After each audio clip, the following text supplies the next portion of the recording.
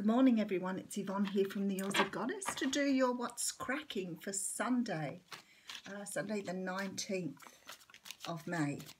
Thank you so much for subscribing to my channel. I'm still so humbled by this whole deal. So I hope that the readings resonate with you. They won't all the time because they are a general read. So make sure you check out other aspects of your chart too when you're watching like the weekly readings, for example. If you don't know how to check out an astrological chart, you can go to Cafe Astrology and do your own birth chart there, and it will show you other parts. So I'm a Capricorn with a Libra moon, so sometimes or most of the time my Libra moon is what resonates with me. I have Scorpio on the ascendant or rising. Scorpio doesn't resonate with me all the time, although I have some distinct attributes of a Scorpio. And then I have my Venus in Aquarius, and that does resonate a lot. So learn to understand other aspects of your sign. I come up as a fire sign in readings, probably because of my nature, but more than likely because I have a lot of Sagittarius in my flow. So I always think that's really interesting too. So be as open-minded as you can about it. Sometimes I've watched a reading for someone else and found it's resonated with me strongly. So it just depends where you are on the day and what is sort of standing out most for you, where the moon and the planets are, those sort of things as well. All right, let's get on with your What's Cracking. Alrighty, so we have the Hanged Man coming out here. I am using the Pagan Tarot here. So the Hanged Man talks about taking time to go inside to look at things from different perspectives. Now, when I'm reading the tarot and I show you the cards, I talk about them from the traditional viewpoint. What I bring in when I do the reading is the interpretations coming from spirit. So, but to help you out, I sort of go through the traditional meaning when I'm reading them like this, and then I do the intuitive part. So a lot of people have been saying to me that it's really easy to understand the cards, and that's why they like watching me. And a few people have said to me, would I ever teach? And I'm sure I will further down the track. In fact, I'm sure I'm meant to once I get a little bit further down the track. But the balance now is getting this business to a point where I can give up my day job.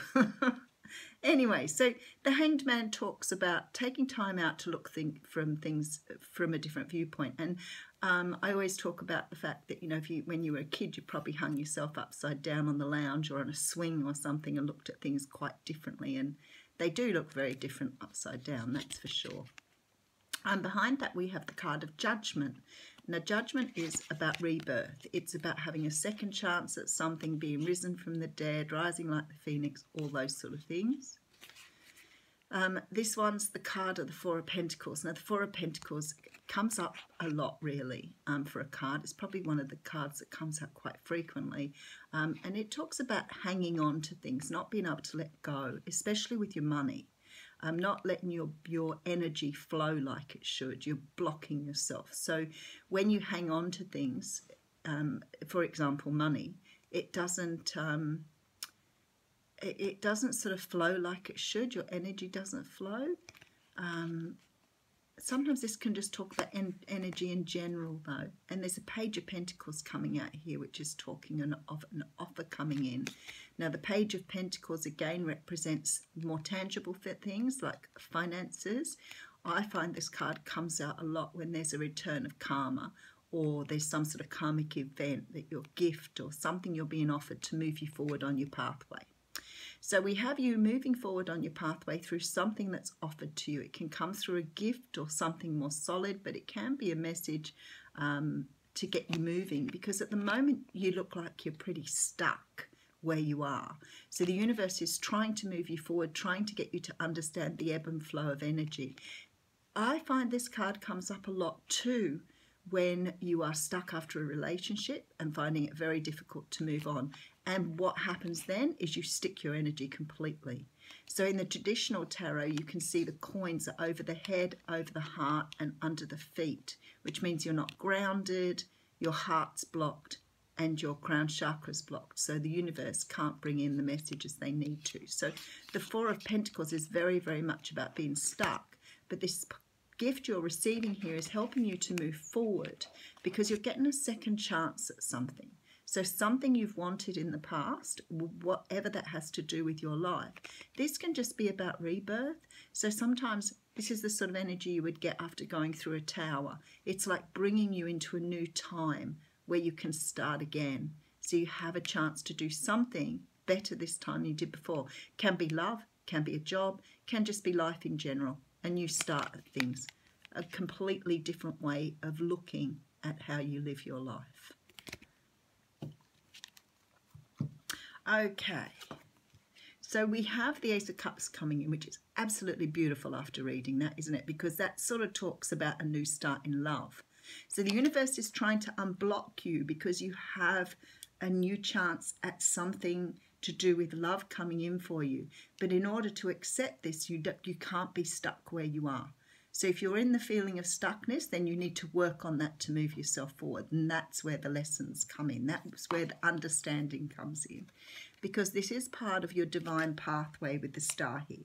The star talks about hope and faith and trust, and about the universe putting you on the right path towards your destiny. The Six of Pentacles talks about equal give and take. So this is about understanding that a relationship goes both ways. It's not about you worshipping the other person. That's not how a relationship starts. A relationship that starts with you worshipping the other person often ends up toxic because you end up putting all the energy in and they don't give you anything back. So you put someone on a pedestal thinking they're more important than you.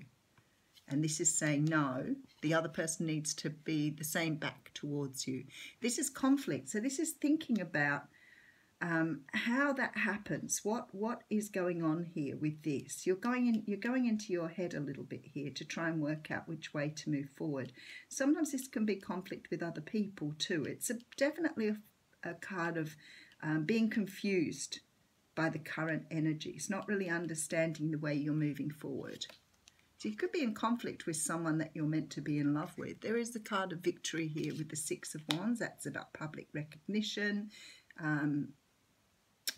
Being recognised is a really big one. Okay, so we do have the Queen of Swords coming out here. So this is about speaking a truth, offering a truth, being forthright. The Queen of Swords can represent Libra, Gemini, Aquarius, but it's a person that has really a very good acumen, a very good way of seeing the world, sometimes can have a great sense of humour, but this person is ready with their sword to cut someone out if they don't work with them, and also to speak very truthfully to that person. So she's very articulate. She knows what she wants to say and she's going to say it. Okay, we have the Page of Cups coming in here. So this is the person that's going to offer something to you. This can be in the form of love. Could be a water sign, Cancer, Pisces, Scorpio. But it's someone coming in to offer you love. But with the Two of Swords, you have a decision on whether to take this or move forward. You're not sure what way to go here. And we know that the person is blindfolded, so the decision is very difficult for them to make. Because they don't have all the information yet. Okay, Seven of Pentacles coming here. So it could have taken a long time. You could have planted the seeds for this a long time ago. You're waiting for something to grow, or you've been waiting for something to come to fruition here. And the final card is the World. Now, the World talks of closing out cycles, finishing things up. And I know that that's the case because of the cards you've got here. So if we go back to these again, you have the Hanged Man coming out, which asks you to look at things from a different perspective. You have a chance of doing something again. You have the Four of Pentacles, which of course talks about being stuck, and an offer coming in here. And behind that we have the Six of Cups. So it is an offer from your past. It is an offer from someone you've known before, someone that you think about, or you reminisce about, or you have like nostalgic thoughts about. So it's definitely somebody here from your past. So if people are not wanting somebody from your past, you might consider that that card is representing then maybe working on your childhood issues, understanding your learnings from childhood, and working on them here to close out this cycle. So it could be either way for many of you. The story here is about having an offer of love, and it's more than likely coming from someone you've known before, someone you've thought about. You could have already had some sort of either relationship with them, maybe not romantic, but you may have had some sort of relationship with them in the past. This is part of your destiny. The universe has been teaching you about the equal give and take in relationships. So it looks to me like at times you found that really confusing. But if you fall in love with someone and you invest all your time and energy and you spend your time loving them and they're not reciprocating, or the love is not given back, then the relationship can be very toxic. And I think this has been for a lot of people the learning that people have gone through on how not to have a toxic relationship. Now, there is a victory here, but it is about you making a decision on whether you move forward with this or not. Because at the end of the day, this offer of this relationship is going to close out a cycle for you. So when I say that, if someone comes in that you didn't expect to see back, or someone comes in to offer you love that you didn't think loved you, or you didn't realize they love you, somehow or another it's trying to heal something from your childhood that you've been unable to see or to let go. It's sort of really it is going to rebirth you in that regard. There is a return here. There is a chance to do things again, because you're learning from this offer that something you've done in the past has been blocking you, like that Four of Pentacles, all your life from having what you wanted. So this is about you gaining that understanding, gaining that clarity.